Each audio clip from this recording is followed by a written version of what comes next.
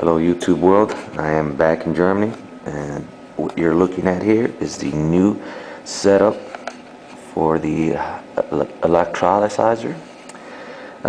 In the left hand side I have my 8x3" plates, series. Let me get a little closer there, as you can see, all series there. This is on the right hand side, is the one from my previous electrolyzer, which I took out. These containers I bought pretty cheap, they're $10. I found these really easy to open and close, easy to work with. They're acrylic, bought them PetSmart, I think it was. And what you're looking at is the new setup. I have a theory, since I'm going to be putting a lot more amperage on, well, this one's going to be requiring a lot more amperage because of the bigger plates and all. So I figured the water in here, I'm pretty sure, is going to heat up. So I had a theory behind using the hydrogen buildup from this one to pass through this tube, and the gas flows through there. On the top of this one, this one goes to my bubbler and takes the hydrogen and oxygen gas from there.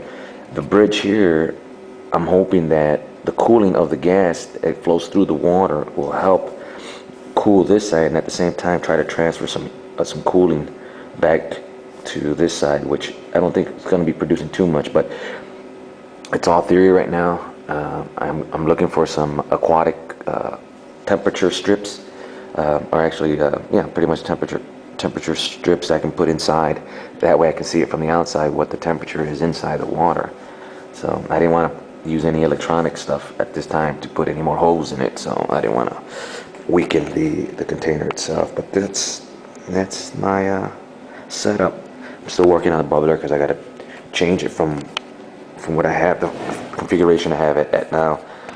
So I'm still working on that. And my motorcycle been acting up just yesterday, and I found out what the problem was. It's just my spark plugs are falling out. I was running the motorcycle without air filters at first, so I thought I was having some issues with the corn oil that's been running in it, but that wasn't the case. And anyway, stay tuned. I have some more footage. I'm still working, so this is my new system. Stay tuned.